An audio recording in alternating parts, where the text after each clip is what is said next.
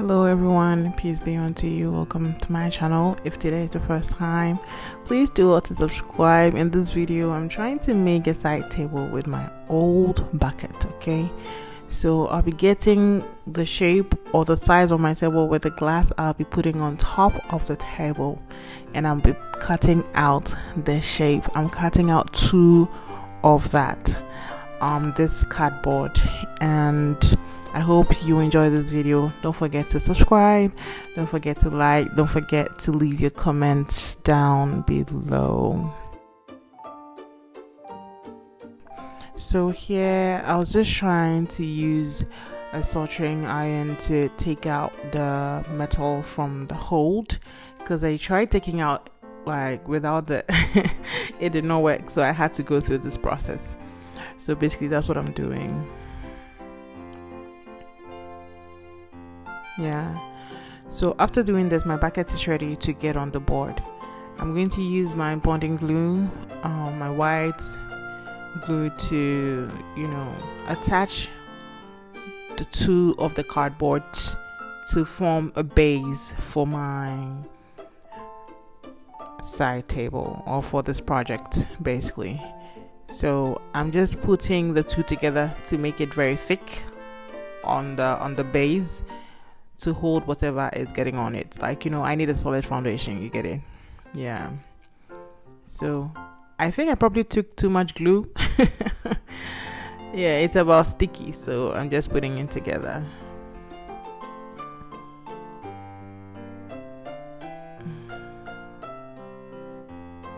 I was doing that to make sure that every part was put together very well. Now that my base is ready, I'm trying to fix the bucket on the center, or in the center of the base, to have a very even working space. And then I like to fold the card like this before working with it, because it makes it a bit flexible to work with. So I'll be doing all my cards like this, like it's going to go through this process before I attach it, or like I take it to the base, right? So guys, basically that's what I'm doing. I did this to all the cards that I have with me. I did it off camera because I didn't want it to take like forever in this video. I had about 1 hour video, but I was sure to edit it to about 11 minutes, as you can see. And thanks for watching. My light went off, so I had to continue the next day. As you can see guys, now I'm going in with my glue gun and to hold the bucket to the base. And as you can see, I've started attaching my cardboard to give it the length that I want. So basically I just go around with all my cards, and I'll be making some cuts to be able to make space for it to attach to the base. This time my industrial stapler decided to mess me up, but it's fine. I had to use the glue all through my project. So these were the reasons I was making those cuts you saw me do earlier. Basically my glue was so helpful, my glue gun was so helpful. My industrial stapler was like, nah, this is not heavy, man, I cannot staple it for you. So I am going to fill the space you are seeing in between the card and the bucket with lots of trash, guys, like lots of cardboard pieces and lots of like just any pieces I'm having around at all, like just to make that empty space hold, So I'm still like putting my cardboards together, as you can see in the video, and this is the last of the cards I am putting together, but it's very, very long, so I had to reduce it, and I'm doing just that so that the size can match the ones that I already have on the base.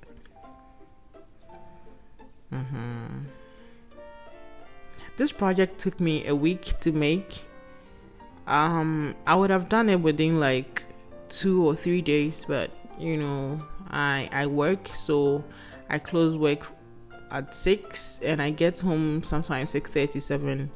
then that's the time I used to, record my videos. And I have a daughter who is all over me, guys, so it makes it extremely difficult to even record some of these videos. But yeah, I try.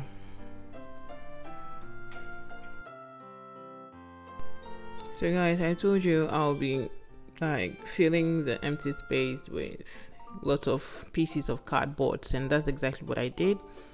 Then I had to cover it with another cardboard, rounded cardboard to hold it. And I had this useless yoga mat in my house I bought from Kiku. Like, it's actually the most useless thing I've ever bought online. I cannot even stand on it in in peace and exercise, so I had to just cut it. That's what I'm using. So I couldn't get my my 1-inch foam. I had to get these pieces and put them together from the Ahima Cocoa Bean ash foam depot. I couldn't get it. So that's what I got, and I had to manage it, guys.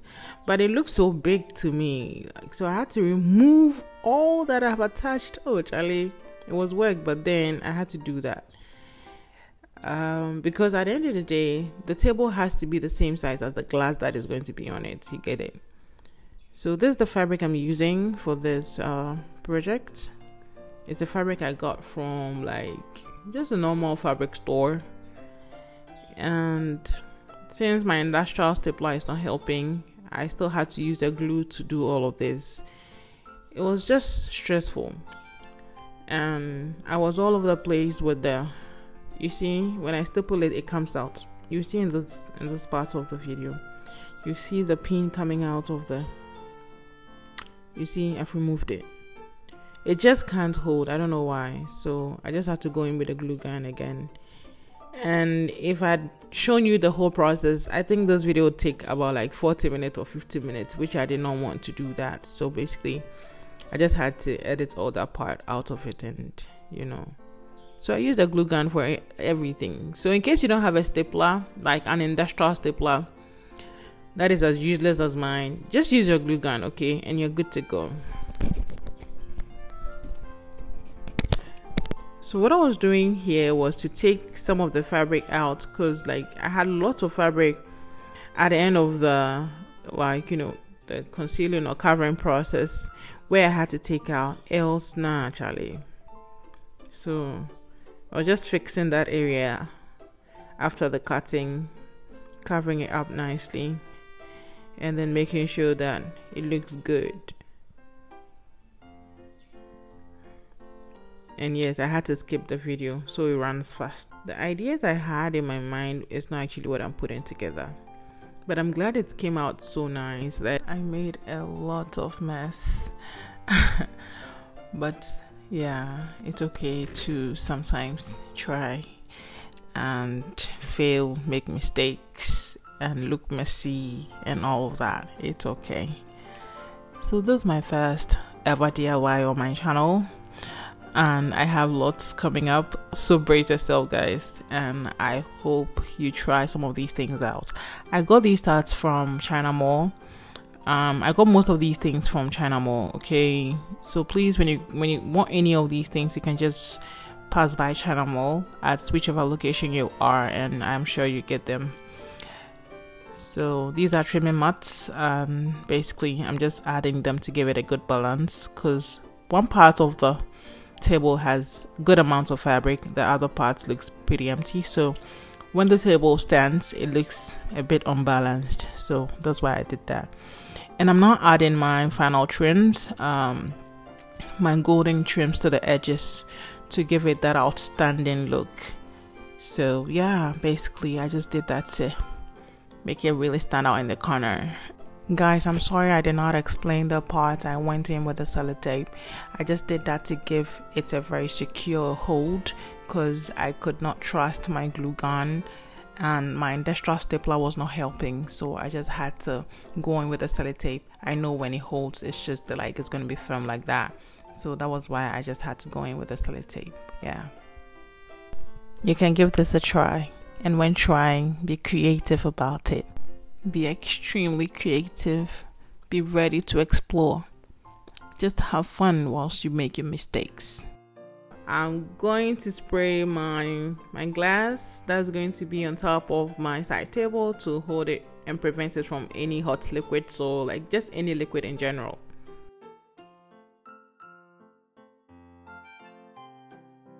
It's now dried. I left it in the sun to dry, and I'll not be using the side I actually sprayed.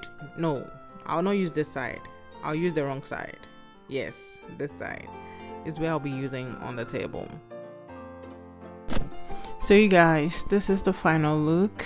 I feel it has given my space a very elegant and exquisite look. Making this project, I made a lot of mess, and I did not hide it from you guys because I wanted you to know that sometimes it's okay when people see you struggling, that sometimes it's okay when you are not perfect. Don't hide your imperfections, work on them. I hope I tried on this project, and thank you so much for watching. I'll see you in my next one, hopefully. I hope you enjoyed this video. Don't forget to share, don't forget to leave your comment down below. See you in my next one.